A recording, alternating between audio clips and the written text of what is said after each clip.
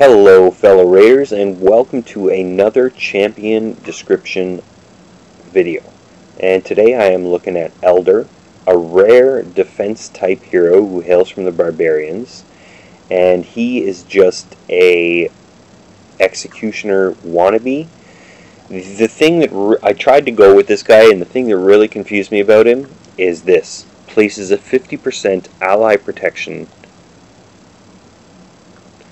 Places a 50% ally protection on the most injured ally for 2 turns, grants an extra turn. Okay, yeah, the extra turn is really nice, but the ally protection, this guy has to have the HP to support that. Let's see what the recommended is. Defense, HP. Okay, let's take a look at his skills. Attacks one enemy, has a 25% chance of placing a provoke debuff for 1 turn. Already read you this one, so I'm just going to skip over it.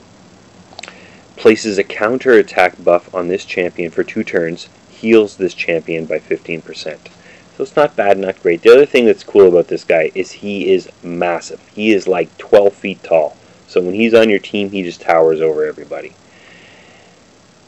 And that is Elder. How do you make a hanky? I already did that one. Where does Batman go to the bathroom? The Bat Room.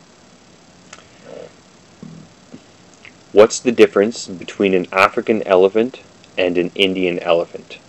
About 5,000 miles.